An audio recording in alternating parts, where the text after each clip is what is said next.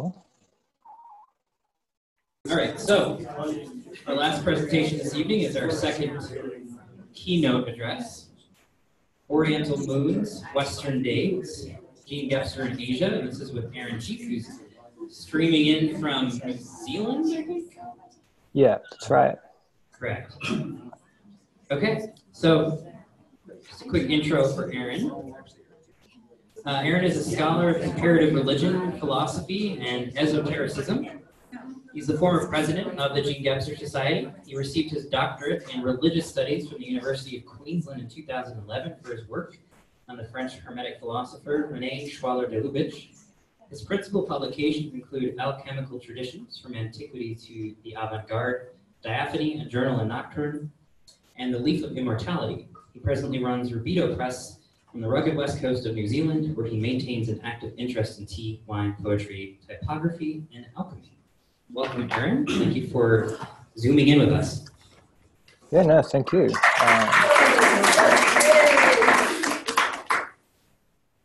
So can everyone hear me okay? Yes. Excellent. Yeah, so my talk is, as Jeremy said, Oriental Moons, Western Days. And that's actually that title comes from a projected chapter in Gebser's unfinished biographical writings. He left us some, he started writing an autobiography, and unfortunately he didn't finish it, but what he has left us, I think, is among the most revealing of all his writings. And but what he did do is he sketched out some future chapter divisions, which he never quite finished. But the chapter that would have discussed his travels through Asia and his engagement with Asia was called Oriental Moons, Western Days.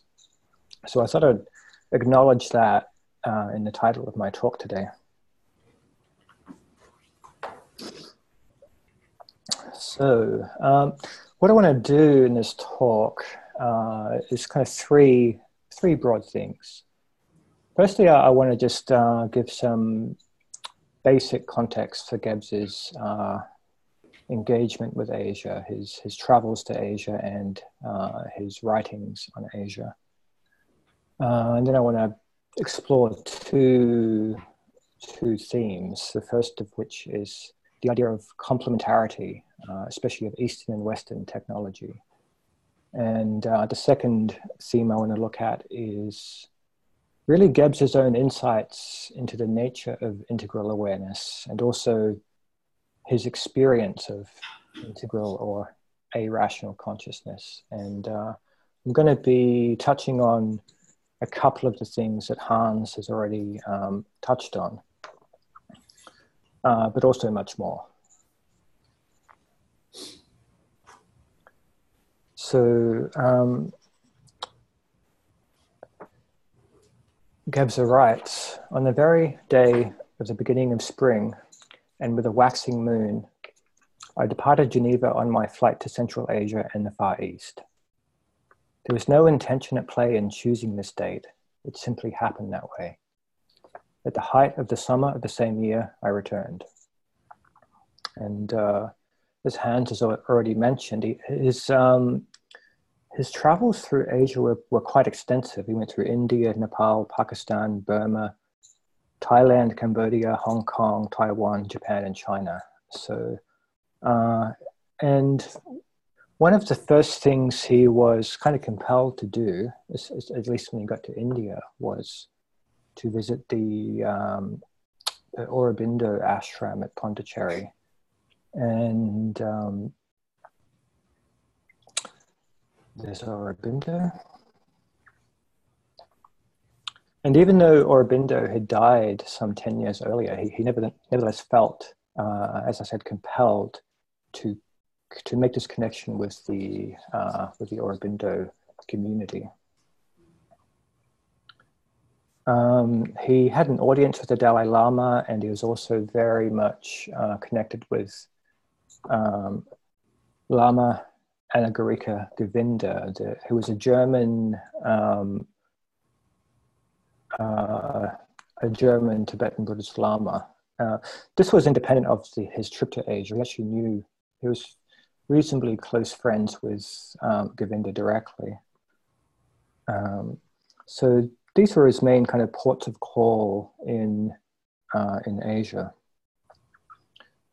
So upon returning from his trip, he published a book called Asian Thibel, which is roughly translated as a guide to Asia.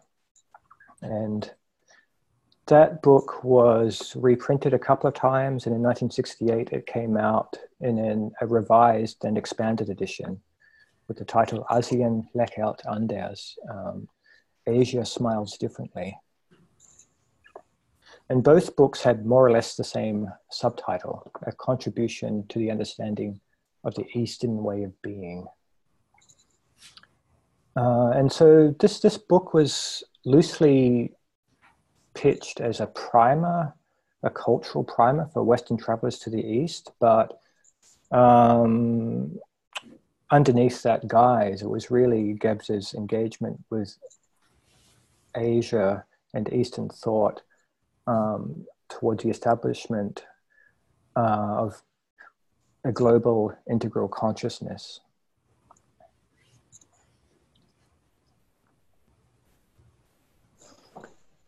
And one of the things he's so this is the book I want to discuss today. I want to discuss a couple of the main themes in this book and kind of like sort of drill a bit deeper into this kind of period of Gebser's work. And I just want to mention that I think with one exception, all the translations that I am quoting from today are my own. And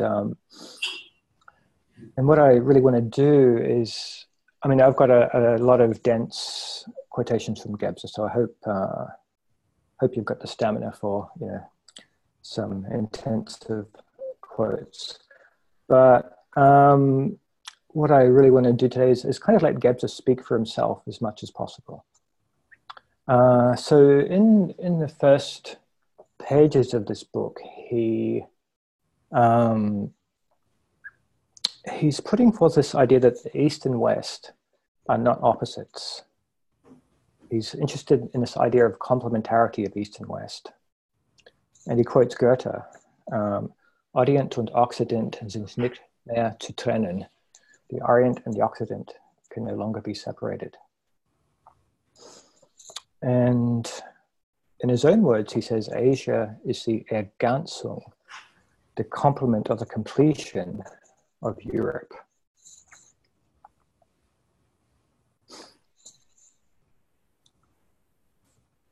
And this idea of complementarity, he starts exploring this specifically through the complementarity of Eastern and Western technology. And in terms of broad strokes of Gebser's understanding of the complementarity of East and West, it's very similar to Jung's position in that this idea that the Western technological development and mastery of the external world was understood as a compensation for the loss of an inner technology or an inner development. And but then Gebser saw these kind of zones or these different levels of development coming together in Western quantum physics, specifically in the complementarity principle of Niels Bohr, which was formulated in 1927, and also in the uncertainty principle of Werner Heisenberg, which was formulated in the same year. And what's interesting here is that both Bohr and Heisenberg traveled to the East and were inspired by Eastern philosophy, in particular Eastern logic. And this sort of inspiration fed and informed their own scientific principles. And I'm not sure if you can see it very well on this image. This is a statue of Niels Bohr outside of the University of Copenhagen. And on the base of the statue, you can see, you may be able to see a yin-yang symbol. And this was this was quite important to Niels Bohr, so important that he placed it on his own coat of arms. So you can see here, it's got the yin-yang emblem right at the center, and the motto or the statement above it says "Contraria sunt complementa," so opposites are complementary.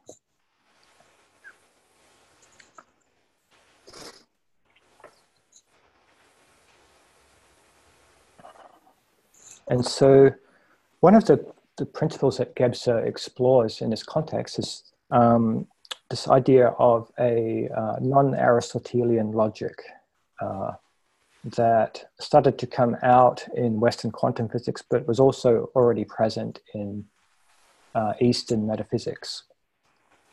And so he talks about this either or versus both and distinction.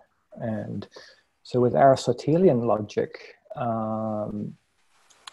the distinctions are very black and white and very dualistic, and something is either this or that, and it can't be complementary or partaking of both. And so what Gebser sees in the development of Western quantum physics and also in Eastern metaphysics is this idea that there actually is a both and logic in which reality can be understood as a whole by grasping both of its sides. Just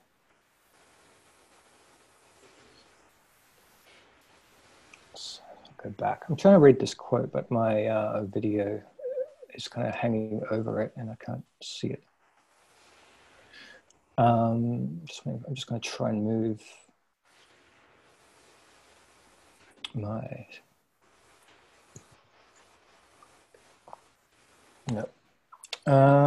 just bear with me while I play with this technology.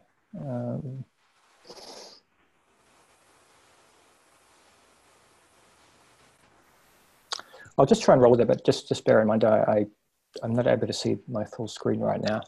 But Gebser says, we know today that matter is not merely a spatial element, but also a temporal one. It is corpuscular as well as wave-like, so that both are merely different aspects of the same thing. So in the quantum idea of both and lies the decisive impetus which had led to questioning of the Aristotelian either or. By the removal of the either or limitation, the world, or rather the universe, has been transformed into a transparent or open one. And he continues.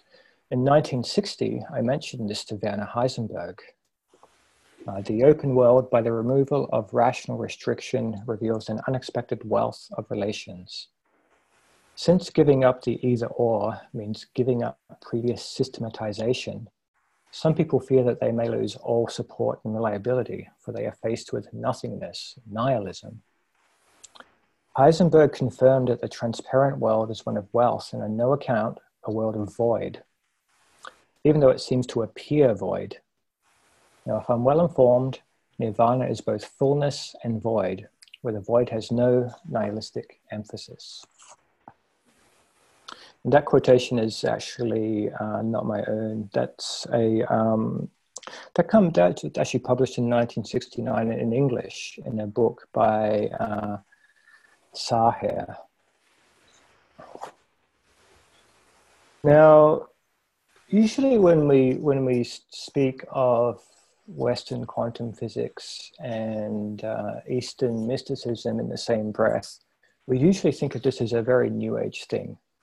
And what I want to at least try to show is that certainly with Bohr and Heisenberg, but also as we've seen with Gebser, this association has a little bit more grounding than we might first like to give it. But it was certainly popularized in 1975 by the publication of Fritjof Capra's the Tao of physics. And there's an interesting interview with Capra where he talks about his meetings with Heisenberg. I just want to quote a little bit from that interview. He said, "I had several discussions with Heisenberg. I lived in England then, around 1972.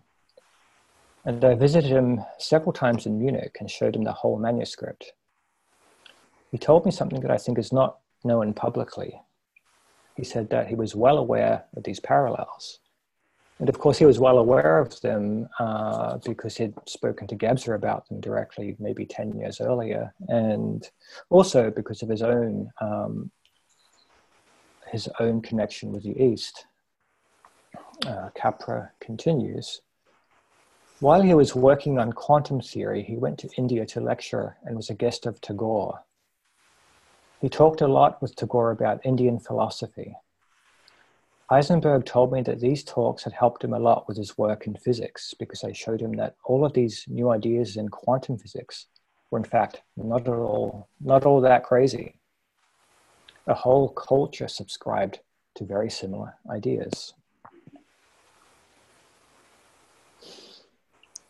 And so just as Bohr and Heisenberg made a trip to the East, Heisenberg went to India, Bohr apparently had a similar experience in China. So just as Bohr and Heisenberg were inspired in their own work, their own scientific work, by their trip to the East and their engagement with Eastern philosophy, so too Gebser. And what I want to look at in the balance of this presentation tonight is Gebser's own experience in Asia, his experience of the irrational or the integral consciousness. And as we've already been softened up for some of this by Hans's talk, which is great. But I just want to revisit some of those points and then take them a bit deeper. So it was in Sarnath in India that Gebser had the experience that he claimed was an experience of the integral or aperspectival awareness. Now, Sarnath is actually the site of the Buddha's first sermons or teachings. It was actually a deer sanctuary, and it was where the Buddha first turned the wheel of Dharma and taught the laws of suffering and the path of liberation from suffering. So in the, I guess in the iconography of Buddhism, this is why you see the deer and the wheel of Dharma.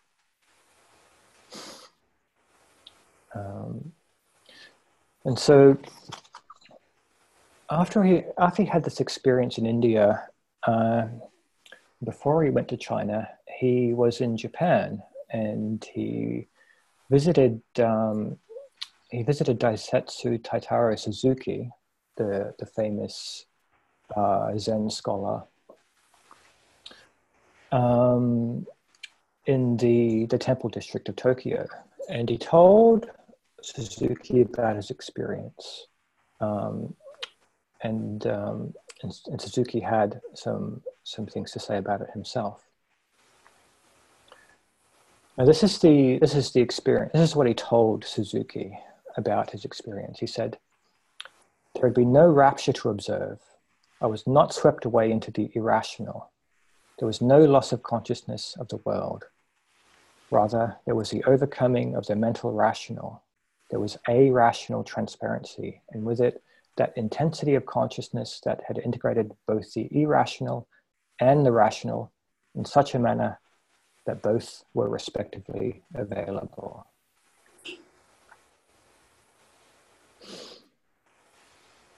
And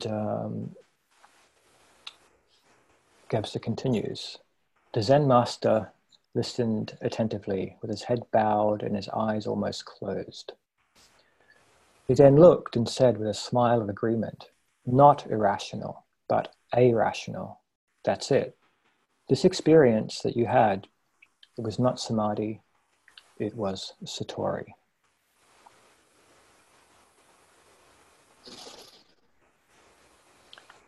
So this idea of samadhi versus satori is one of the, I guess, major distinctions that Gebser makes in this book and in other places.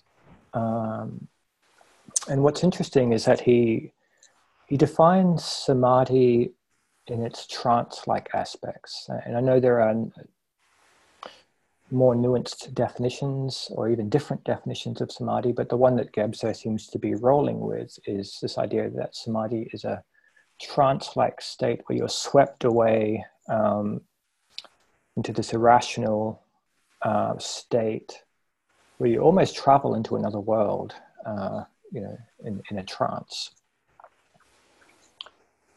So, and so he makes this distinction between the two kinds of consciousness. This process of becoming transparent, this complete absorption into transparency, is in no way an instance of the weakening of consciousness that occurs in magical unification. It's not a cheap, emotional, trance-like unification or becoming one with the so-called universal world, but rather the intensely clear certitude that the assimilation into the transparency of the whole in which one becomes a participant is grounded in the non-duality of the spiritual.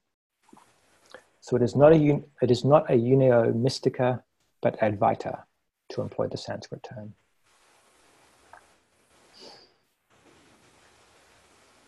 And so what he is against this idea of samadhi as this trance-like rapture in which you're swept away. He puts forward this idea of illumination into supra-wakefulness.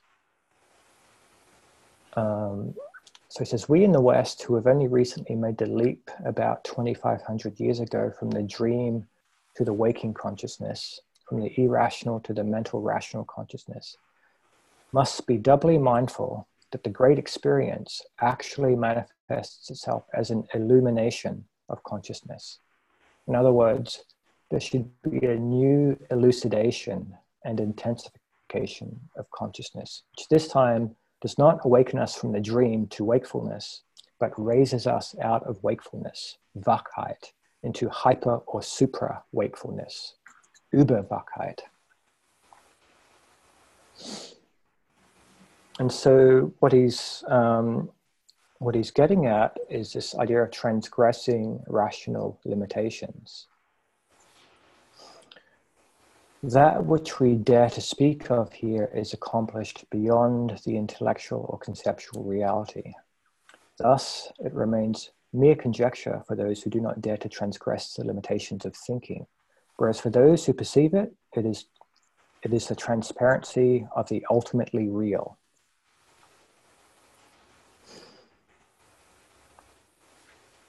One cannot make this transparency visible.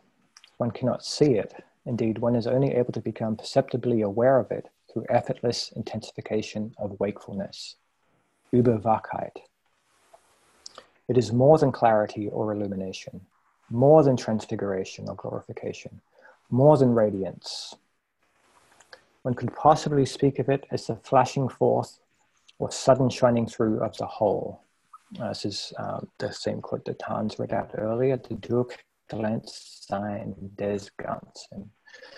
Whoever participates in this is more or less purified, as if melted and remolded, liberated from the scoria of the soul, from the narrow limitations of mentation, without in the slightest way being lost to the world through intoxication or ecstatic rapture.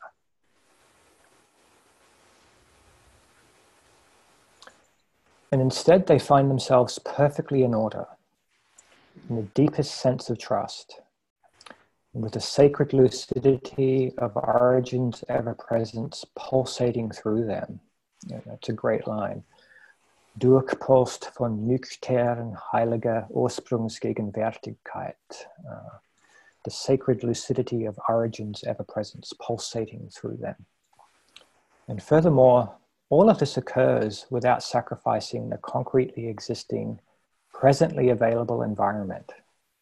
But at the same time, everything objective is also elevated into transparency and thus liberated from opposition. And this last phrase, in das Gegenüberlose wandelt, literally means transformed into oppositelessness.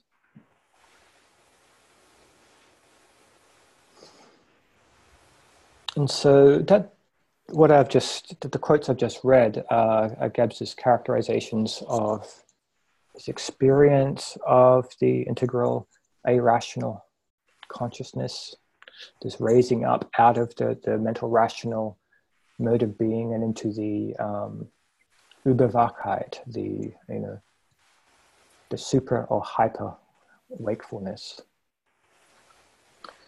I want to spend the next few slides looking at his comments on how to get there, what are his means or modes of realization. And as we'll see, it's really about spontaneous liberation. We know not only from Jakob Böhme, but also from Aurobindo and Suzuki, that they became aware of this light, this transparency, this transfiguration, spontaneously, which means without prior preparation and training. It occurred as a sudden event. The Rinzai school of Zen Buddhism, which Suzuki belonged to, attaches great importance to this spontaneity. And while decades of monastic retreat and asceticism can at least lead to unio mystica, possibly even to enlightenment, the great liberation, the awareness of the uncreated light, the transparency or the enlightenment, or whatever you call this event, cannot be forced.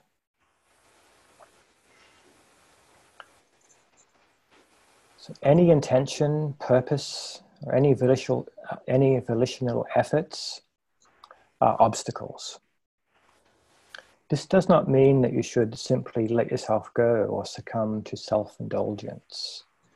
On the contrary, it requires character and discipline, that is, emotional, vital, psychological, and intellectual sovereignty. It requires a tireless and persistent effort on oneself to enhance the purification and refinement that, to a large extent, form the requirements for entering into transparency.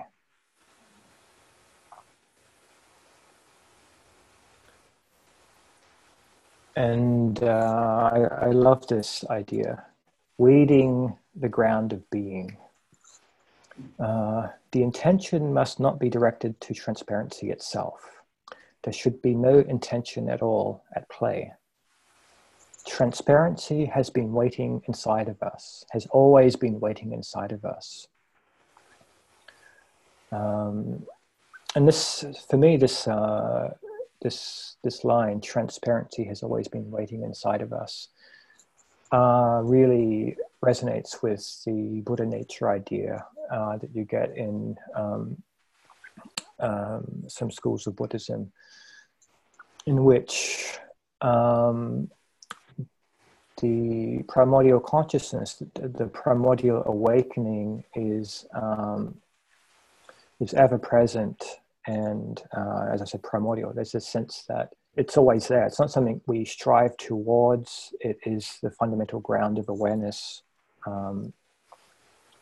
which already lies within.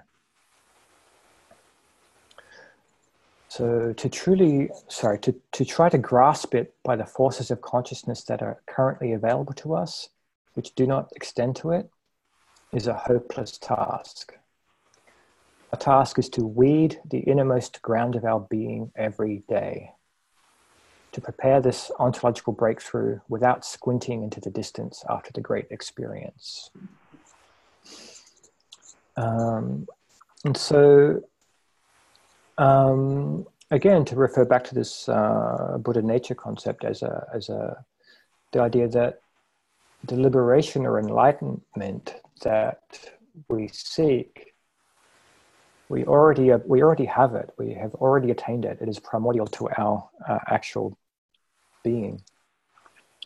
And usually in the schools of thought that put forth the idea of a primordial awakening, their means of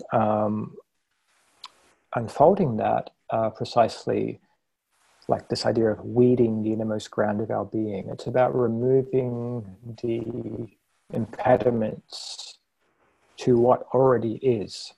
So it's not a path of building and constructing and creating towards a something higher. It's about taking away and unmaking and unpacking to let the primordial awakening shine through. And this is exactly the analogy Gebser uses. It's weeding the innermost ground of being, because the weeds will choke. If you don't remove the weeds, they will choke the growth, or at least the emergence of this primordial awareness. But if you prepare the ground, then the primordial awareness can unfold and flourish. What's interesting is that he seems to be suggesting as a practice, instead of a structured meditation, like a formal sitting practice with you might sit down for half an hour and you might have a specific visualization and so on and so forth.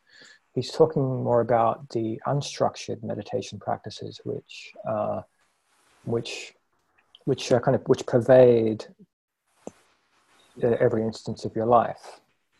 So it's about having that constant vigilance to weed and purify and refine the ground of your being.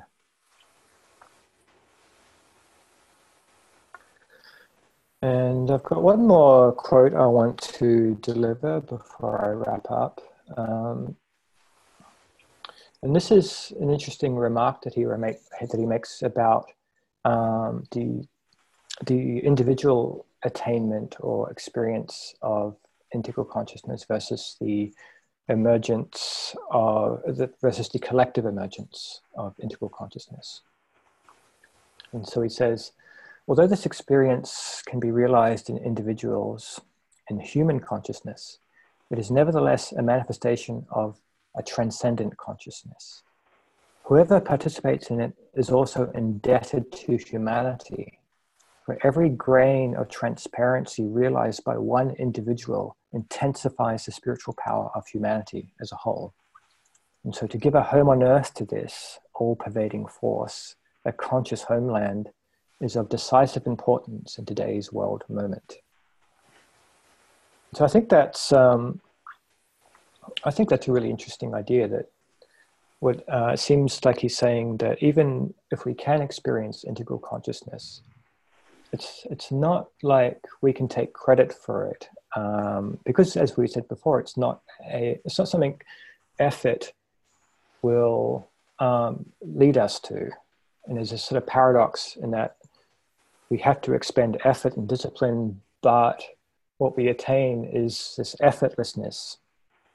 And the same thing here, our individual efforts or our individual cultivation to unfold this experience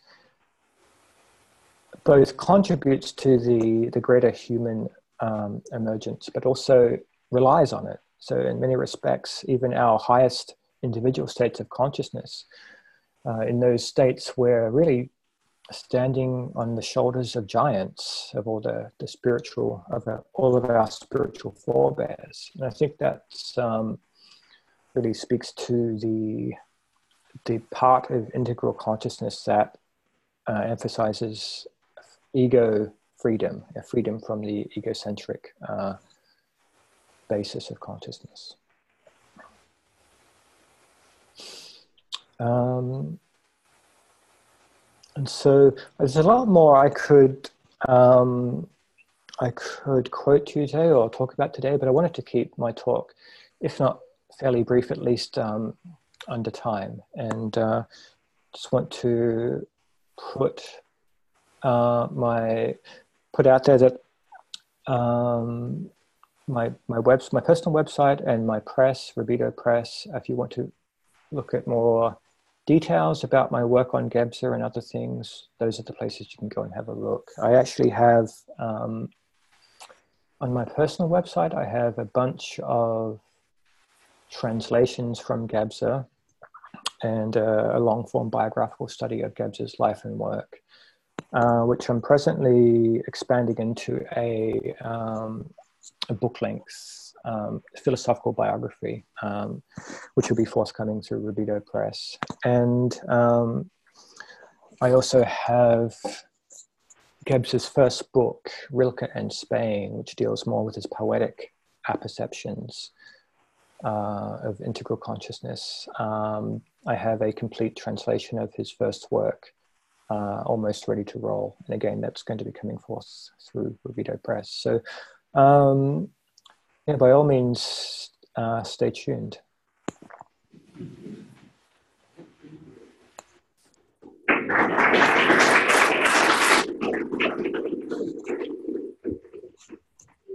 Thanks, Aaron. And thanks, everybody. This concludes, I believe, our presentations for tonight.